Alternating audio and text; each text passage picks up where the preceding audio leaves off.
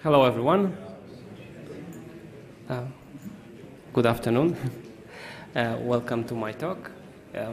Actually, quite surprised to see so many people. Thank you for coming. The title, I wanted to make it a bit catchy. It's maybe over-dramatized, but still, let's begin. So some of you already know me, but my name is Dominik Mierzejewski. I go by the handle Rathan, and I have direct commit access to around 100 packages in Fedora. But being a proven packager lets me touch a bit more. I'm also a sponsor, and used to hold some other titles in Fedora over the years, because I've been contributing to Fedora for quite some time. I think it's around 13 years now, so long time here, and I intend to stay. Today we're talking about what you should not do in the packages, and fortunately Fedora guidelines prevent us from doing that, or at least give us clear guidance. But still, outside Fedora, there's a whole world of RPM packages that don't follow those rules. And I will show you some examples of the things people do in those packages that make you cringe, to say the least. But first, I'll give a brief overview of our best packaging practices as a reminder to reference when going over each case that I have.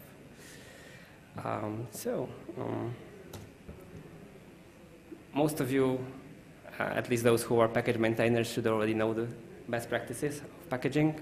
And of course, these apply not only to Fedora, but to software packaging in general. In the package metadata, we need to have explicit list of files that the package owns or wants to touch, because, as we know, RPM database can be queried for the list, and we can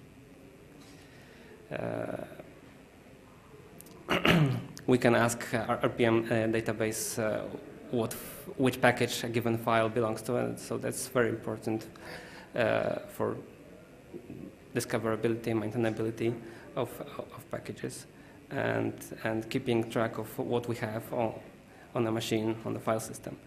The other important thing, which is in my opinion, become a bit more difficult these days, is the no bundling policy, which we used to have in Fedora, which is now relaxed. But it has its pros and cons, as many of you know. But in general, we should avoid bundling more than one software project in our package, and to try to make use of the libraries and other projects available in the distribution, or if we are bringing an entire new stack of software, each component should be packaged separately so that it can be reused by other new consumers. And following that is the mandate to use shared libraries as much as possible, because, as we all know, when you detect a security vulnerability in a library, updating just that one with a fixed version fixes all its consumers. In theory, it should fix all its consumers, unless someone built against a static version. Then that one needs to be rebuilt. Of course, some software ecosystems like Go, or I think Rust as well, not very familiar with either. They basically mandate vendoring or bundling, and are maybe moving towards the shared libraries, but not so fast. So everything needs to be rebuilt with each. Oh, and I think OCaml as well needs to be. Everything needs to be rebuilt when there is a new compiler or there is a new library version. So another thing is that, well, at least in Fedora or in RPM ecosystem, we don't really support interactive installations. There is no guarantee that there will be a live user or even a terminal present when an RPM is being installed. So that's another thing to avoid in RPM packages. And mostly for security reasons, but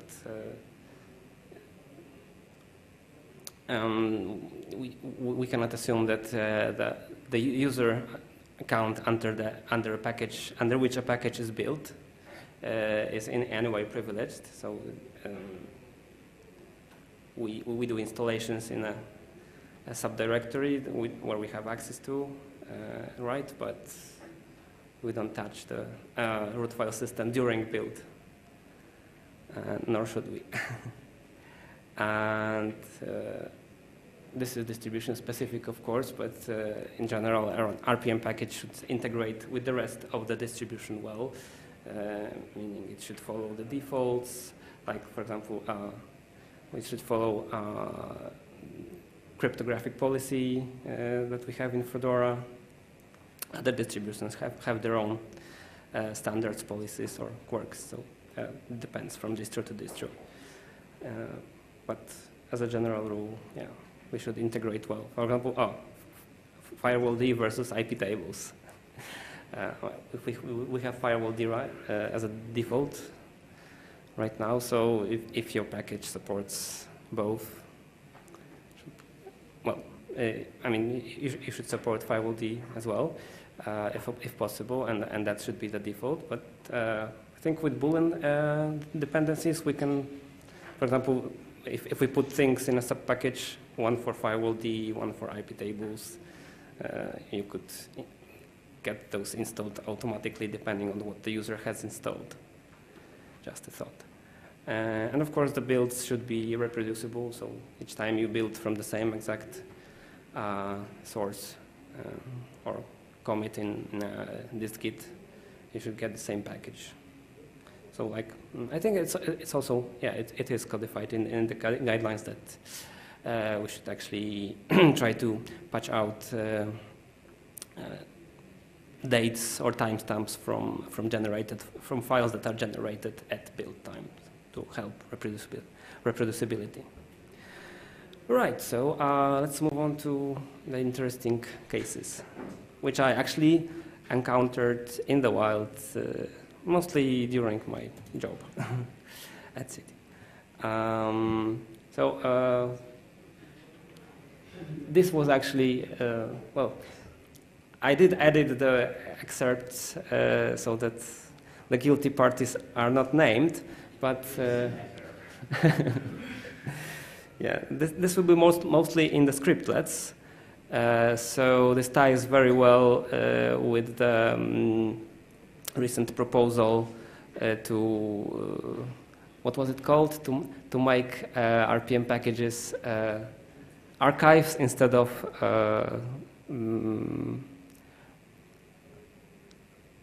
what was the phrase? Privilege escalation bombs or something like that. Yeah, because the script does run as root during installation, actual RPM installation. So yeah, you have to be careful. So what was done wrong in that excerpt? User interaction, right? As I mentioned, as the best practices dictate, RPM packages are non-interactive by design, unlike dpkg, for example. So we cannot assume that there is a user or terminal, and we should provide a safe working default configuration if there is a need for one, or if it really requires manual intervention by an admin, or I don't know, some configuration management tool, then there should be at least some documentation provided on what parameters need to be specified, because they cannot be guessed or detected. Right, so chameleon. Of course, you won't see that in Fedora, although I think there's one or maybe a couple of packages which try to be distribution agnostic, but yeah, we don't do this in Fedora. But outside, people try to write packages, write spec files for multiple distributions, and they end up with constructs like this. And well, in my opinion, it's not a good practice, because it's of course nice to have everything in one place, but depending on which distribution versions you want to support, the scripts can get unwieldy and actually harder to maintain. So I think it's better to just have separate spec files for each distribution that you want to support. Because it also can lead to having files that, dropped on the file system from inside the scriptlet, and they will not be owned by RPM unless you take special care to do that using ghost directive in the file section. So yeah, it gets complicated. So it's better one spec file for one distribution, unless it's, even between Fedora and RHEL, there are some differences. For many packages, you can have the same spec file and build everything from the master branch, but sometimes the dependencies are different, and you have to enable, disable things in configure or whatever the build system is. So yeah, gets complicated to do it in one spec file. But this is not the worst. But what I would suggest, like I said, separate branches, separate spec files for each distribution, and doing automated builds, which there are a lot of talks about doing automated builds these days, so choose your poison. Yeah, this one was a killer. Actually, I encountered that. The package did drop files in a specific directory that it was afterwards removing in a post-uninstall scriptlet, but the developer didn't take into account that another package might also drop files in the same directory. So I had one outage when we were uninstalling some legacy package from all servers, and a few minutes after we did it, a colleague called me, "Hey, my software stopped working. What are you doing?" No, just installing some other package. Well, but all the files are gone. And then I went inside actually, I didn't even have a spec file, just the binary RPM. And I saw this in the script. I said, okay, yeah, we know what to do. Just use no scripts in this case and never install this again. Yeah, so have to be careful with shared directories. So let RPM do its job, list everything in the file section, and if there are files generated at runtime, you can also list them in files using the ghost directive. You can specify the expected attributes also, as well, so that RPM-V also works, well, to the extent that it can, to verify the file mode and ownership, so on. So yeah, there are better solutions than just running rm-rf in a scriptlet. Do we have some way to rebuild binary package like remove the scriptlet? Because thinking about yes. like with this case, I should not run scriptlets. Is like pretty yeah. It's a big hammer to not run any scriptlets. And yes, there is a way to rebuild a binary package. I mean, like reverse engineer a binary package to get a spec file from it. There's a tool called RPM rebuild.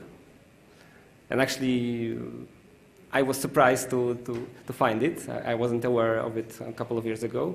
But when I found how some of my colleagues were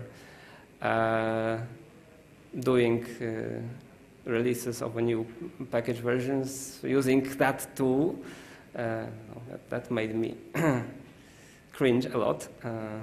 But yeah, it's a tool, and it's useful when you don't have access to the sources. I don't think it's installed by default, but it's there somewhere. You can install it by path. I don't remember the package name. So yeah, there are ways around that.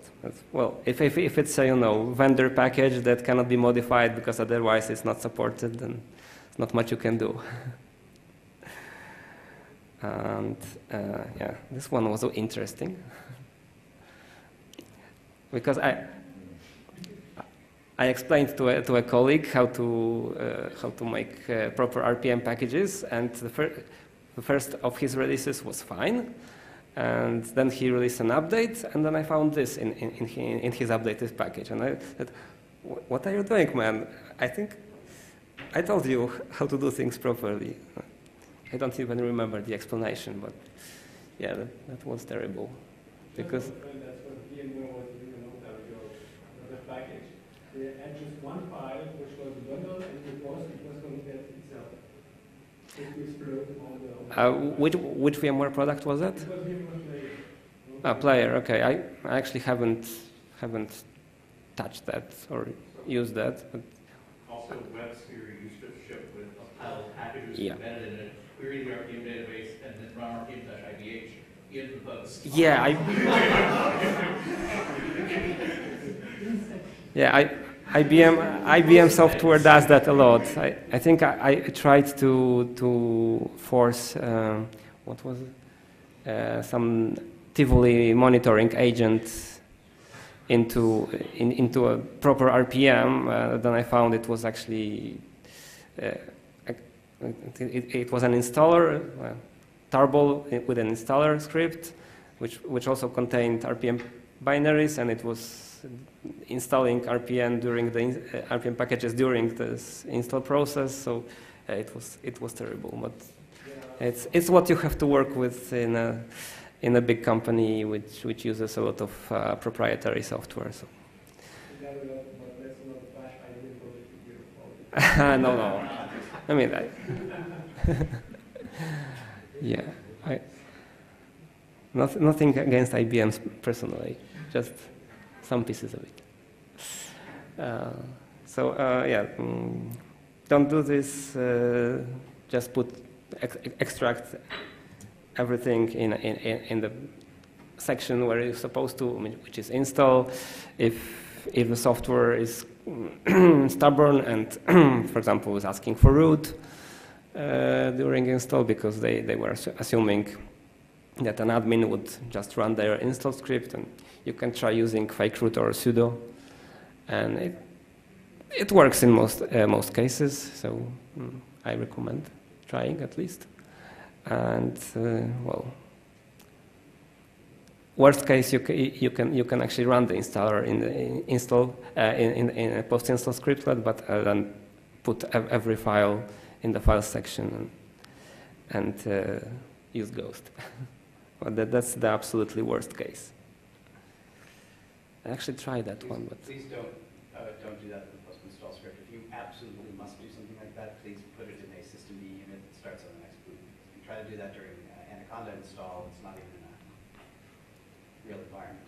Yeah, exactly. There is no no terminal even. So, but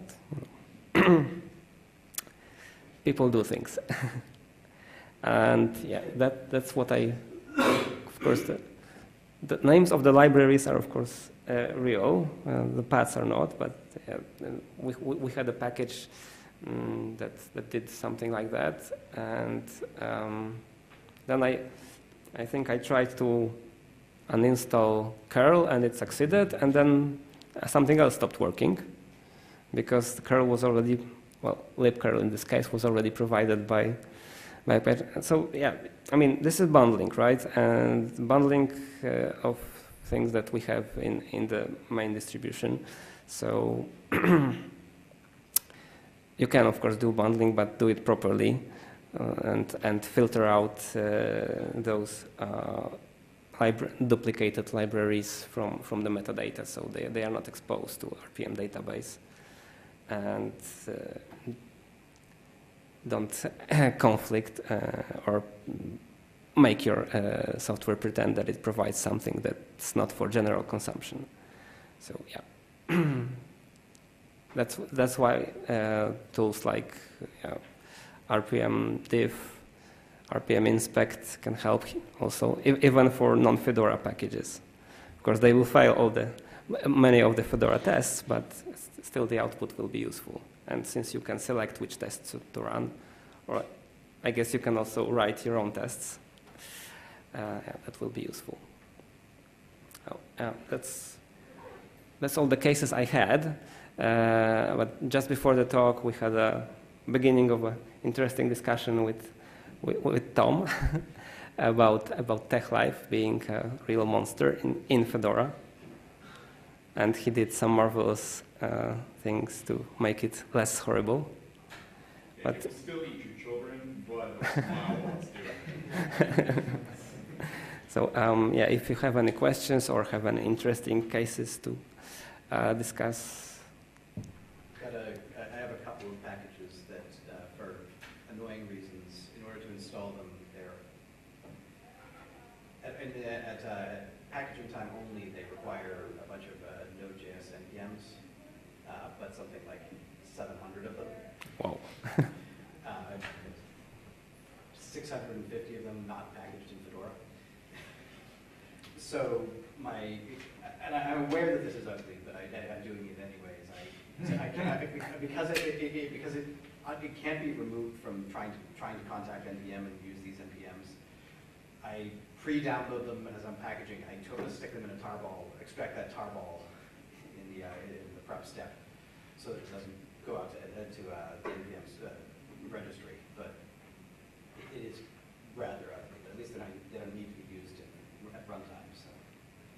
Yeah, that's what I would probably do as well when pressed for time, because, well, you can't, I mean, it would take months or maybe years to package 600 dependencies. But 600 dependencies, but they're different every release. Wow. Because it's a horrible graph of what NPM dependencies look like. Yeah. The same package, you could bump a point release on your dependency, and its 20 dependencies will have all changed. So They don't include parse. Yeah. So I think, I mean, to do it properly, I think automated packaging is the only way. Like I think I know someone did it with Python, just took all of PyPy and built RPMs out of that automatically. Was it Miro or someone else? Yeah. I think also we have a lot of work done for Go ecosystem for this. But yeah, it would have to. NPM is really actively designed not to be in the system location. Yeah. So okay. What Steven said, that's actually how, that's the way how we actually build Rust packages for RHEL. Like Defender, all the dependencies, shove them in a tarball and have that as a separate source, and we export the tarball or extract the tarball in the prep step so we don't go and download things from the internet. And that's how we do Rust packages in RHEL. I mean, Go also tries to download all its dependencies during build, so unless you already have them. But yeah, the modern language stacks are kind of like that. So. I'm following RPM build tag on Stack Overflow. I highly recommend it to anyone who wants such stories. There are stories like, how do I install this RPM dependency only if this package is installed on system where is some user in ATCPS password. So they are trying to develop like very ugly post scriptlets. There's more of such, but there's some more reasonable story from crypt. Just past week, I was on a workshop with packet guys, and the packet doesn't work for me. It was nicely packaged, but it failed on requiring Python module OGR, which was their own module, but it doesn't work. I was able to import that module, but not some other submodules of that class from that. And I was unable to find why it doesn't work. To make this story short, at the end we find that there exists some other module OGR, which is part of GDAL, which is geographic tool.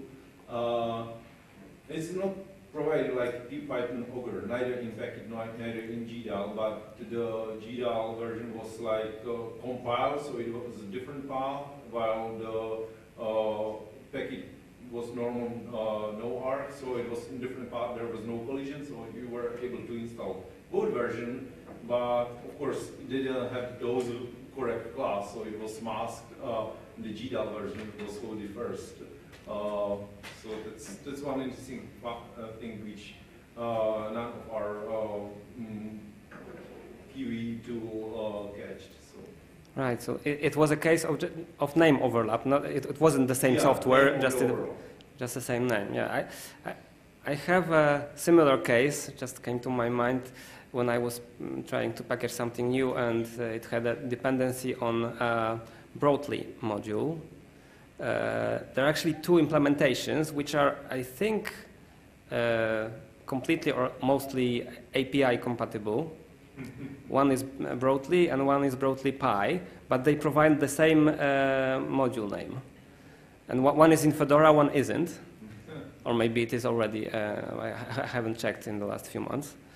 But, and the developers of the software I was trying to package, because I think the one in Fedora is implemented, is pure Python, and the one that was a dependency is rewritten in C. So it's a C Python module. So they said that they want to use that one because that's faster. But still there is a name, well, module name clash, but not project name clash. So it actually installs into different directory. And yeah, so there are the traps you have to watch for and avoid. Yes, Tom? Someone sent me a package a while ago for review. They couldn't figure out why it wasn't building in Koji. And the configure tool was querying GitHub repos to pull down dependencies automatically and failing if it didn't. I wasn't able to succeed. And so the person packaging this attempted solving this problem by adding a pre-scriptlet that was trying to use NMCLI to turn on the network. Seriously? Wow. And they were a little disappointed that this wasn't working, and they were wondering if they'd gotten the network manager command line syntax incorrect. Okay. I mean, I respected their attempt to solve that problem, but I set them a little bit straight. The other thing is that they made the earlier story, Chromium has a check for specific fonts with specific checksums. It doesn't need them. It just makes sure that they're in the directory, and it's not in their Git tree. So part of a Chromium source file is a download of these font files, shoving them in the directory so it can pass the build check and build them. They're not packaged. I guess that was easier than patching the build script. Yes. Yes, it was. We're speaking about Chromium here. Yeah, I know. All right. Any more questions, stories? Yes. So, thank you all for coming.